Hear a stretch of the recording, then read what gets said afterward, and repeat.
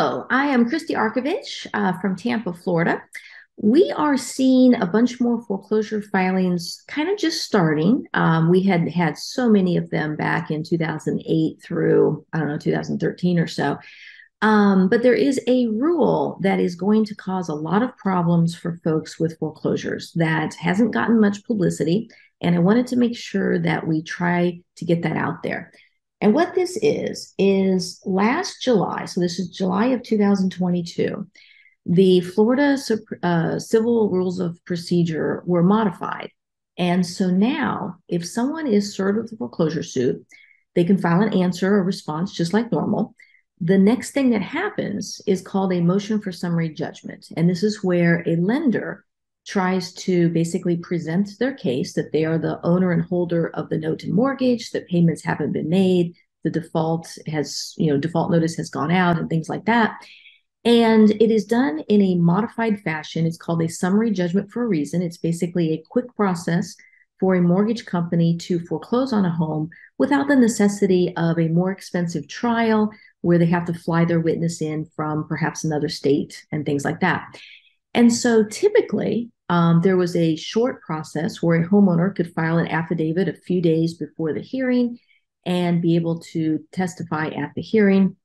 That has changed. And so now there needs to be a specific opposing response filed 20 days before the hearing. And this is the amended motion for summary judgment rule. And so what I anticipate is folks are going to think, oh, I filed an answer. I put all my defenses in there. I got something off the internet. It had a lot of really nicely worded affirmative defenses. Maybe I have some legal knowledge. Maybe I've been involved with the foreclosure before. I have some basics behind me. I filed that. I'll be good. Then they'll show up at the hearing. You know, it's calendared. They show up. They expect to be able to argue those things.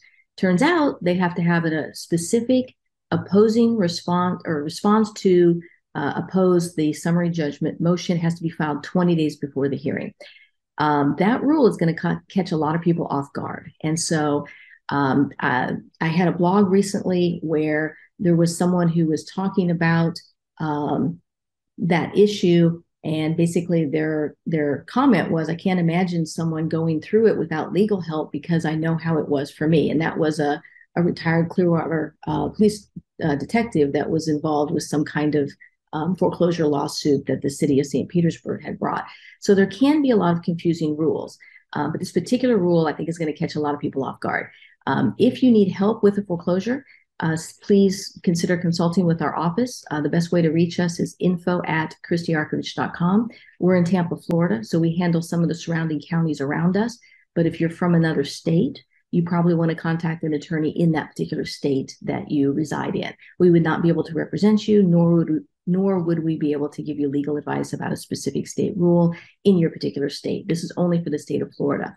And it is across the board for the entire state, this particular rule, but we represent clients particularly around the Tampa Bay area and its surrounding counties. Best way to reach us, again, is info@ChristieArkovich.com. Our office phone number is 813-258-2808. And please hit the subscribe button if you have found this helpful.